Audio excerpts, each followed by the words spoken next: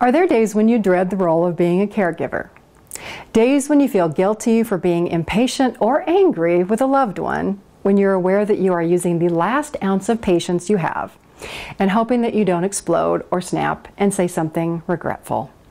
On how many occasions do you feel that your loved one says or acts in a particular way on purpose because they know their words or actions upset you? Have your days of caregiving become a game of cat and mouse to see who will lose control first? You or the person for whom you are providing care? Has caregiving become exhausting?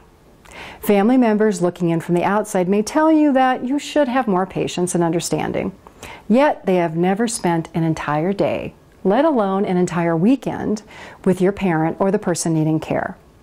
They refuse to allow you to spend money to retain in-home caregiving assistance or any help so that you can take an afternoon off.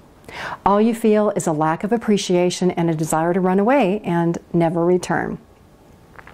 If family members are in the telling mode versus the helping mode, ask for a weekend off. Let them accept the role of caregiver. Being the armchair quarterback is so easy when family is looking in from the outside. Everything changes with actual experience. As a family caregiver, it's unrealistic to believe that you can and have to do everything for a loved one. Task work can be done by others in order to preserve time for focusing on relationships and positive activities. Once a loved one is passed, you can't turn back the clock and regain lost time. Make time today to change your caregiving role to focus on the relationship rather than the tasks.